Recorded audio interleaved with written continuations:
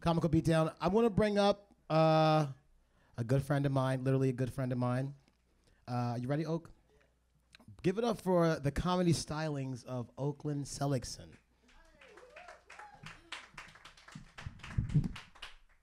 Thank you very much for that warm welcome. Shout out to Mighty Flipside. I was in the supermarket and I turn up in the supermarket. I'm in the supermarket, I turn up because I'm broke. Cause, that's what I get when I'm in the supermarket, I get turn ups. I'm struggling right now, I'm trying to save money anywhere I can, so I know the winter's hitting, I keep my house really cold, I don't turn the heat up. And I even tried listening to NPR, and I found out that you could save money by turning down your water heater. So I turned down my water heater to warm. But then when I went into the shower the next time, I was like, man, I need to turn up. I was in the shower like, yo, I need to turn up. For real, I got out that shower real quick. I went down to the basement. I was like, man, turn down for what? So I turned my water heater up. I was like, turn down for what? All right, y'all. That shit was mad stupid. I want to tell y'all, I've been a comic for a while now. It's going on 2014, so I'm 5 years now, so I should be famous. So it's my own damn fault. You know what I'm saying? But when I started comedy, the Octomom was my inspiration. Cause I was that was my first joke. I looked at the Octomom. She had 14 kids with no dick. I was like, she violating penal code. I was like, she violating that. I was like, what that penal code she violating? Cause I wanted to be a judge. I wanted to sentence her. Man, I wanted to sentence her. I wanted to be a judge. I wanted to fucking go to law school. So I was thinking if I was a judge, I would sentence that fucking Octomom. I'll be on the fucking stand Octomom, you understand? I sentence you to 1,000 slaps in the face with dick. That bitch violated Penal Code 2.14, and you did that shit excessively. So not only we gonna slap you with 1,000 lashes of dick, we gonna stick dick in the nose, dick in the ear, dick between the toes. Yeah, that was my shit. Yeah, so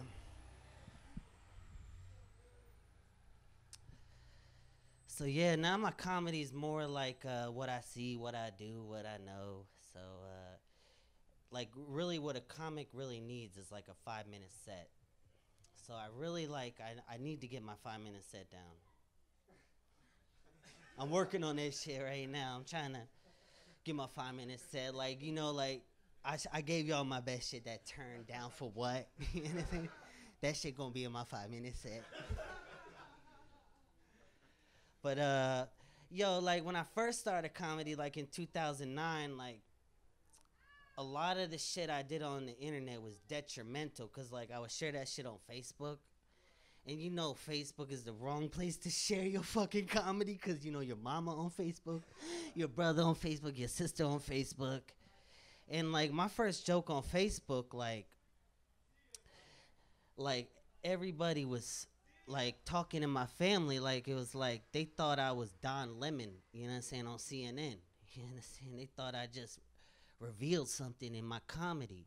But really, what motivated me in comedy was the recession. And I noticed that motherfuckers was getting foreclosed on. You understand? And I'm like, you bought that fucking house and now you can't pay for it? You could have did something. Motherfuckers getting foreclosed on. You understand? Could have did something. And my first joke was, man, I'm never gonna get foreclosed on. Man, cause I'm never gonna, cause I will suck dick before I get foreclosed on. I'm like, these motherfuckers in suburbs, these motherfuckers getting foreclosed on, they could have sucked dick if they really wanted that house, man. There's fucking dividends in this fucking dick, man. But that's why, next thing you know, everyone gets on the phone and everyone in my family thinks I'm fucking gay. They be like, Oakland is sucking dick. I'm like, yo, it's deeper than the fucking rap. You understand? Like, I just want to say, like, what the fuck I look like? Don Lemon, fucking revealing my fucking sexuality on air. You know what I'm saying? I'm straight like 915. Know what I mean? Yo, I just want to thank you very much for your time, you guys. So, Oakland is a really good friend of mine. I love his comedy. And how would you describe your style of comedy? Because I don't even know what to tell people. Like, I picked a few words for you to describe my comedy. Like, the first word, iconic. I don't even know if that's that word. I think it's supposed to be ironic. But I make that shit iconic. Because because you'll meet Oakland, you'll see him do stand-up, and people, the number one question is he really like that? And like, yeah, he's really like that, like all the time. You know how to dig, you feel me? You all so smooth. Where you get that smooth thing from? It's just all like an act, you know, like really, like all these comedians want to be actors. They be like the writers, actors, comedians. You know what I'm saying? So how did you realize? When did you first realize that you were funny? I was working in a restaurant called D'Angelo's. Okay. And I packaged up to-go food, and I didn't use a paper bag, and I was like, I'm saving trees. You understand? And that was your start. That was my first joke, cause like the customer told me I had good timing. Oh my God. Yeah.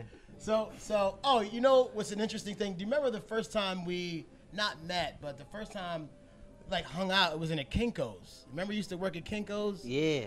And I was like doing flyers. First of all, I hate Kinko's. This is not an advertisement. I hate them. But he worked there and he gave me like the manager card, and I was just like, for free, just putting out flyers in the cards. You remember the green card. So whatever happened to Kinko's, man? Why'd you just left your dream alone? Well, first of all, FedEx merged with them. Oh, that was that long ago? Yeah, wow. FedEx merged with them, and then it was all downhill from there. Okay. I got fired. So when did you start doing? Were you doing stand up then? No, I didn't really start stand up then. Actually, like it was sort of like I started stand up like in 2005, real quick, but then I quit. And then I got a job. The reason why I quit is because I got a job. Okay. You know what I'm saying? But then I lost my job again, and then I started comedy again. So whenever I lose a job, I start comedy. So you're not working currently? Well, right now, like, I'm still working, but it's under the table. Okay, no doubt. You were a DJ for a bit, too. You were advertised as the best wedding DJ in Philly. I remember. Yeah, and that was like a serious claim. You were like, that was bad marketing. Yeah, because you would advertise in like a urinal. I remember that. Yeah, because I was like Cosmic Kev. Like I was listening to Cosmic Kev on Power 99. So I was like, he was Philly's #1 DJ. So I was like, I'm Philly's #1 wedding DJ. That is out of control. Yeah.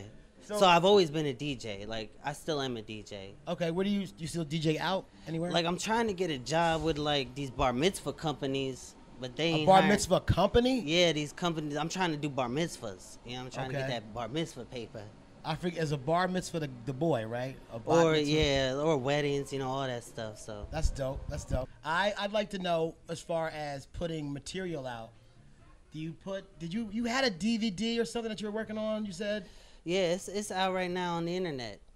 The DVD is out on the internet. Yeah. So I can buy the DVD on the internet. Well, the DVD is coming on DVD soon. Oh, okay. It's not on the video. It's not on the DVD yet. Okay. It's on the Vimeo. Vimeo. Oh, Vimeo. All right. So how can we look that up?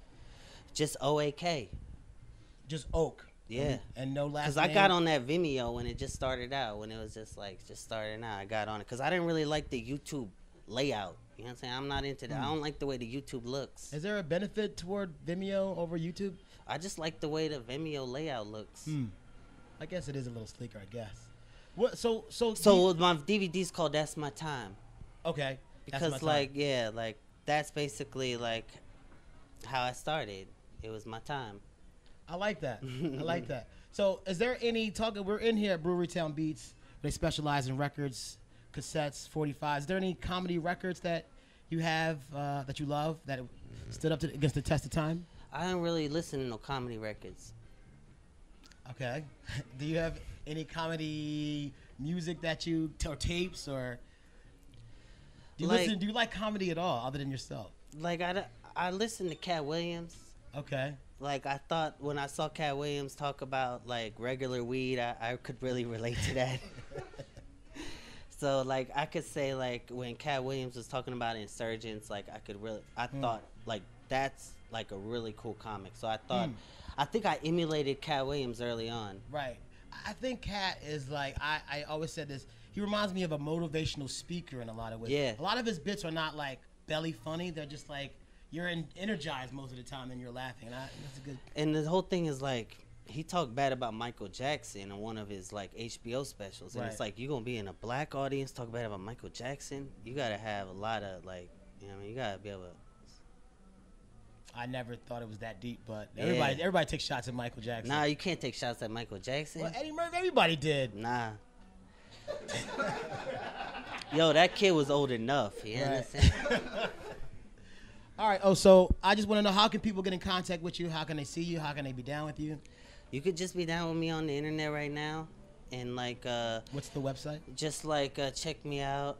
You know, check out my DVD. That's my time. And then pretty soon it's gonna be on DVD. Okay. And then I'll be able to hand it out on DVD. So is there a website or a Twitter or Facebook? Yeah, like I'm on that Twitter, that Facebook. I got my own website too, that HTML. Well, I'm trying to make it clear. Can you tell us the URL and tell us what the tweet is so we can tweet at you? Well, like my name Oakland Seligson is like really like it's too much weight to it. Like Oakland Seligson, you know what I mean? I was thinking changing my name to Dylan. Just Dylan, no first name, last name. Nah, just like, cause my first, like, I'm a DJ, so DJ Oakland. So you can DJ Oakland. You Google DJ Oakland or Oakland Seligson. Okay. Like Seligson's hard to spell. It is. Actually. So I was thinking like that's DJ the only thing Oakland. I spelled right on the flyer too, which is kind of interesting. Oakland, thanks a lot for hanging out, brother. Good to see you.